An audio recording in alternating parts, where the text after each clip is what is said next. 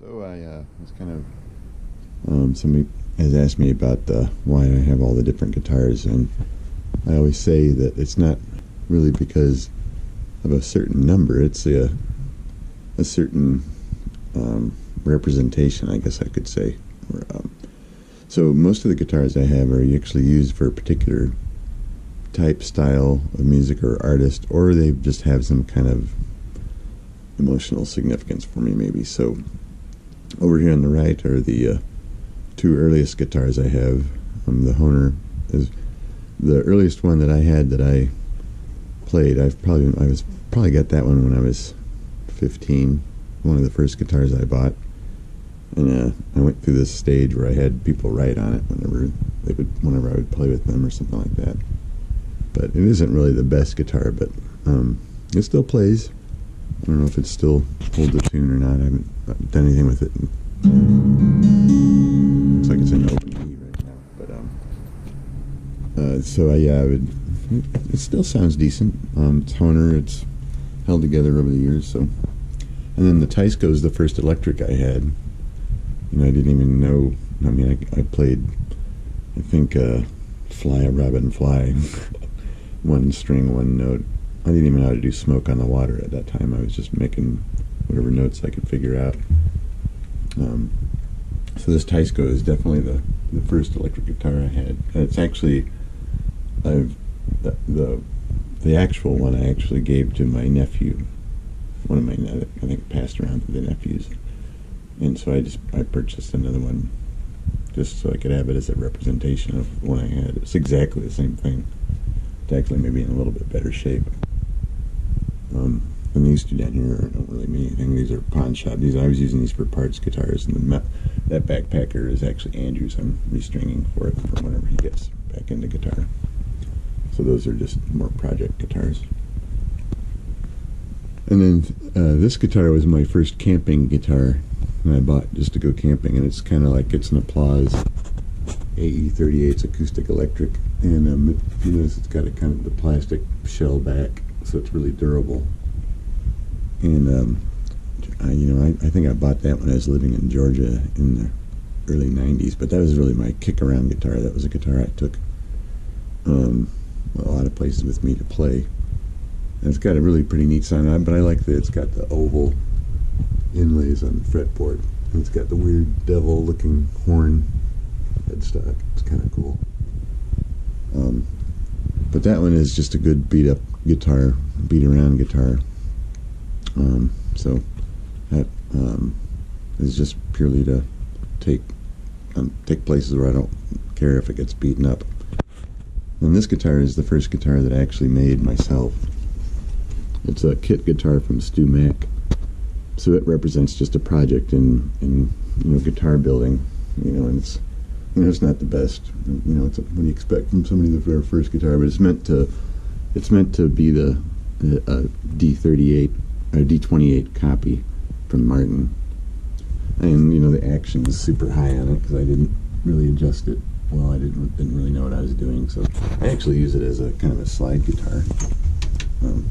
I keep it in open E too, so it should be kind of like the other one. Yeah, it needs to be tuned pretty desperately. But that one, since it's such a high action, I like to play slide on that one. That's really fun to play slide on. And then this guitar is the 12-string electric, or the 12-string acoustic electric that I use for playing like Gordon Lightfoot songs. He's like almost all 12-string. So good Led Zeppelin songs, a lot of Led Zeppelin 3 stuff, but mostly Gordon Lightfoot. And then this is an electric version of the 12-string. This is a Dan Electro. This is similar to what Jimmy Page uses on things like Kashmir and the second section of Stairway to Heaven, and also like the Rain Song, stuff like that. So I use that. It's fun. This is a lot of fun to play 12-string electric. It's really cool. I don't know how well tuned it is either, but not too bad. It would come back pretty well. But yeah. And then this guitar is the Fender Telecaster. So this is for like country western type stuff, and also super early Led Zeppelin stuff. Led Zeppelin 1 was a lot of Telecaster. I think I did a video on this guitar even. So there's stuff on specifically about this, but this is a great rocking guitar. It's got a really nice, kind of a crunchy sound to it. But I like it. It's got with the maple neck, it's a little bit brighter, but it's also got really good crunch to it. Good rock and roll guitar. And then this one is an American Stratocaster. And what I like about it is it's got the early 70s headstock to it, and it's got the Texas single coil pickups in it. That gives it's really a good twangy sound, but it's also got a smooth rhythm, really smooth rhythm. So this is a good guitar for things like Stevie Ray Vaughan music and stuff like that. If you want to really kind of a Texas twang or even a nice rhythm. So that's what this guitar I use primarily for. And then this also is a Stratocaster. So this is the first case where I have two of the same model. This is the first kind of real electric guitar, serious electric guitar. The Teisco I had earlier really isn't anything that anyone would play in a band situation or anything like that. But the Stratocaster certainly could hold its own, even professionally for somebody. And this is so this guitar really is a sentimental thing for me, because I've had it. It's probably one of the oldest electric guitars. I had it since early 90s. I bought it when I was living in Arkansas, and I've done a lot of work to it. It's made in Mexico, so it's not like what you would call a core model like this one. This is the real standard series for Fender, but this is the made in Mexico, kind of the lower end. But I've done so much work to it. I would never change the value to it, but certainly its sound quality and what it can do is very, very, very good. But this is one of the things where I actually went to try to emulate Dave Gilmour, and I actually bought a preloaded pick guard that had all the pickups that he was using for like the wall setup. So it's got the Seymour Duncan in the bridge position. It's got the extra switch there for so you can run all three pickups at once. Excuse me, you can include the neck pickup. You can always include all three pickups at once here, but in this position, it would normally be just this pickup, but when you have the switch, you can throw this switch and it lets you add the bridge pickup. So this switch basically lets you add the neck pickup anywhere and the bridge pickup anywhere. It kind of syncs them together. But anyway, so that's what this guitar is for, is more stuff like the wall, comfortably numb, stuff like that, and get a really decent tone out of this. So this is one where you might say I have a duplicate, but really I don't, because they still have a totally different sound quality to them. Okay. Now moving into so these are all like the single coils, where you have just one winding of wire around it. So it gives you not really a thin sound, but a very kind of a crisp sound. And one of the things I don't like about single coil pickups is that they tend to have a lot of noise to them, because they can pick up a lot of the electric signals that are in the air, like from lights and things like that. So you get a lot of hum from them, so they can be kind of annoying. But you just got to turn the amp up higher. But now we're moving into the double coil pickup stuff, where you have actually two windings, and it's difficult to see. I'll show you in this one but there's two coils together, and they're wound out of phase, I guess you'd say, and they cancel. So similar signals they pick up will cancel each other because they're out of phase, so they don't have the hum or the noise, and that's why they call them. You also hear them called humbuckers. But so now we're moving into the Gibson range. So we were talking about the Fenders. So this is the Gibson SG, and this represents a lot of early rock and roll and the classic rock type stuff. Angus Young, of course, is famous for playing an SG. Also Allman Brothers. The Dickie Betts played the SG, and but it's a little bit more difficult to play because it's got a really wide neck, and so it's a little bit harder to play, but it's got a really good crunching sound to it. It's an awesome guitar. The Gibson SG is just one of my favorites, and it's like I said, it's and even early Cream and early Eric Clapton, he used the SG a lot. I haven't learned a lot of Frank Zappa and played a lot of Frank Zappa, but Frank Zappa is also famous for playing an SG. So very, very unique, very special sound to this. And this one is a guitar if I haven't done a whole video on, I'm going to do a whole video. But actually, this is one I actually built or rebuilt from a guitar that was given to me. It used to be a black Ibanez, but the neck broke on it, and I tried for years to repair and replace the neck, and I finally ended up just going and buying pawn shop guitars and finding a neck that would fit, and I ended up having to refit it. I had to reset the bridge, so you can see where the bridge pins were at one point, that I had actually had to move it down to get the intonation right on it. But this is another one where it's not priceless from a monetary standpoint, but you just can't purchase something like it, and it's got so much sentimental value and history to it. It is more like the SG, obviously, in looks, because it was made by Ibanez, and one of the stories behind it is it was a lawsuit against Ibanez from Gibson because it was so exacting to their measurements. I mean, you look at the SG, just this exact same body style. So they only made it for a couple of years, but the pickups that were in it were just like the really good pickups. These aren't the original pickups. I actually put in kind of more the Jimmy Page style humbuckers, really high output humbuckers. So I do that. I play a lot of Led Zeppelin stuff on this, and it's got push pull potentiometers that let you adjust. You can make these single coil if you want to get the single coil kind of sound, or you can get them out of phase. Jimmy Page did a lot of stuff where it was out of phase. So this is kind of set where I have this guitar is set up for Pink Floyd type stuff. This is really set up and specific to Led Zeppelin type stuff. If I want to play Led Zeppelin stuff, I pull this down.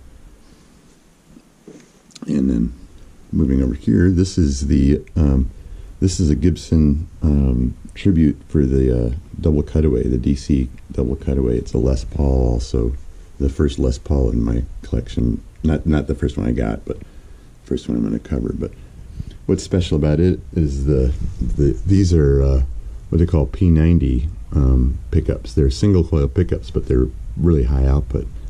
And this is like one of the loudest guitars that you can play, and it's got a really great crunching sound. This is good for, to me, I like to play things like ZZ Top on this, and Ted Nugent sounds, where you got that really driving kind of mildly distorted but very unique classic rock sound. So this is good for ZZ Top primarily, and Ted Nugent, even Led Zeppelin. Yeah, it's pretty much an all-around kind of guitar.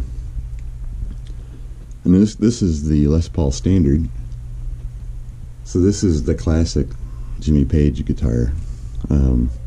If you want to play things like Led Zeppelin 2, and you want to use the one that he might have played, or something similar to what he might have played, it would be this. So this is, for specific Led Zeppelin 2, where this is for all around. You can play anything from, the Led Zeppelin 1, 2, also Led Zeppelin 4 and House of the Holy you can get. But this is really a Led Zeppelin 2, the classic Jimmy Page sound, Whole Lotta Love, Heartbreaker, that kind of stuff. So believe it or not, this is a really good sounding guitar, but it's got to be really loud, and I can actually do better with these guitars, but this represents the Jimmy Page type music. So to be honest with you, I don't pull this down as much as I might some of the others, just because it's not as versatile. It's got a very nice and unique sound, and it's very special, but I can do a lot of the same things on some of the other guitars. So this is just, and it's such a beautiful guitar, and I like to look at it. So maybe this one would be expendable in the collection, but not really because it's such a representative guitar, but I don't use it as much. And this represents the very first Les Paul I bought. I bought it at a pawn shop in the 90s. And it's special because it's the very first, before they had a Led Zeppelin Studio Edition, or not a Les Paul Studio Edition, they made this guitar, and this is the XR1. And one of the things that makes, that's about these guitars is they're expensive because of all the details on them. And because these were meant to be traveling and professionally played, they put this plastic around the edge and the plastic around the fretboard. But you don't see on other guitars like this. You don't see the plastic binding on here, and even on this one, you don't see the plastic binding. Well, that's meant to protect the fretboard from when it might get knocked up against things, and even the body. So when the body gets knocked up against things, you see that this one could have used that, because that's what happens when you don't have the binding, is you get the little nicks in it. But this guitar was made in 1981, and it's also got it's got a very special set of pickups in it that were unique to this model in this particular year, and I think they might have put it in a couple others. The Dirty Fingers, and they're extremely high output double coil humbuckers. And this one also, you can get a very similar sound as this one for like ZZ Top and Ted Nugent type. So this one I do play because it's just got, I just like to play, and it's got a lot of sentimental value. I've had it forever, and this one's probably from what I paid for it, I think I paid $700 for it at a pawn shop in the 90s, and it's over $1,800 now on Reverb, just because it's rare now, because the early studio version, and because the pickups are kind of special and they're kind of hard to find. So the Les Paul XR1 is a really unique Les Paul and one of my favorites. And then this guitar is the Paul Reed Smith PRS Custom 24, and this one is it's got a very unique sound, and I have it just because I wanted the PRS, because I remember when I really loved the bird inlays, and it's also very versatile. I can play pretty much anything I want on it, kind of like this guitar and this guitar. And it's very, very useful for different styles. If I'm going to be sitting down, I'm not really sure what I'm going to play. Oftentimes I'll pick this one up. But what I do specifically use this one for are things like Rush songs, like anything off Moving Pictures. It really does a really good job of reproducing the Rush sounds. He used the Les Paul Standard a lot. He also used a ES-335, I think it was, which I don't have in my collection. I'm not really into those, but maybe. But it's hard to get the sound of Rush off of this, because I think he did a lot. There's a lot of effects involved, and so it's hard to get that Rush tone on the Les Paul. But it's really easy on this one. It's got, I don't know whether it's the way the humbuckers are wound, particularly to this one, but it's really easy to get that Rush sound on it. And then one of the modifications I did is I put in Ghost Acoustic saddles in here. So these are actually, each one of these is a piezo pickup that will give you kind of the acoustic guitar sound. So this switch lets you move from the strings getting picked up by these pickups to getting picked up by the Ghost Acoustics. So it turns the guitar into an acoustic sounding guitar, and that's really a really cool sound. So you can play things like Over the Hills and Far Away, where it starts off with an acoustic guitar and then goes into electric, or things like Closer to the Heart by Rush, that also start off with kind of, it's not, I don't think he starts off acoustic, but I like the way it sounds when you play it acoustic and then go into the main riffs that are electric. So this one I play if I want to do a combination of acoustic and electric music, without having to switch guitars. Okay. And then this is the Gretsch. I forget the model; it's a number style, but I like the double cutaway. But this is really good for things like Tom Petty and the Heartbreakers. I think he used a Gretsch on a lot of stuff. I think he used Dan Electro a lot and the ES335, but I can really get a really good Tom Petty tone out of this. And I've also noticed it's not my favorite style, but like rockabilly stuff, like Stray Cats. This is a good one for that. Let's be honest with you, I don't really care for that kind of music, but I can recognize that tone when I'm playing it. So if I ever was to get into it, that's probably be what I would play for that. But I use this if I'm going to play like Tom Petty songs, electric. And then this is just my representative bass, super cheap Ibanez. Just if I want to sit down and play bass and do whatever I want on that. So that's just for playing around. And then this is one of the mandolins I've tried to play mandolin on, so that's still kind of in progress. So yeah, I use that. Like I do a lot of Led Zeppelin stuff. Like going to California, I played on that, and then Black Mountainside, I like to play that on this. And then this guitar is the Ibanez, is the Epiphone SG that I used to help me build this guitar. I needed some parts off of this, like this is like the absolute super cheap. This is like $100 guitar. It's mostly good for parts. But I wanted something to put the original pickups from that Lawsuit guitar. Remember, I replaced these with the Led Zeppelin. So the Lawsuit guitar was famous because it had really good pickups in it, really good humbuckers. And so I put them in this guitar, just so they had a place to play. So the whammy bar and the switch and the pickups are from the Lawsuit, the original Ibanez SG. And as a matter of fact, one of the reasons I bought it, this particular one, the SG, was this is what that Ibanez kind of looked like when I bought it from my friend Jerry. It kind of had this kind of look to it. It was a all black guitar with the whammy bar on it. So you might say this kind of represents that guitar. This guitar before I rebuilt it. Okay. And this is another acoustic electric 6-string that really, if you could say I had duplicates of anything, I do have 2 acoustic 6-strings that I use that are just all around 6-string acoustic guitars. I've only shown you one acoustic 6-string so far, and that was early on. That was like my beat-up campground guitar that had the plastic back. So this is the first acoustic 6-string in the collection that I use, and it's just for playing any old kind of folk song you want. I do a lot of Steve Miller on it, and a lot of Jethro Tull, and pretty much any Fleetwood Mac, every kind of Fleetwood Mac on there. It's also acoustic electric, so you can play that as well.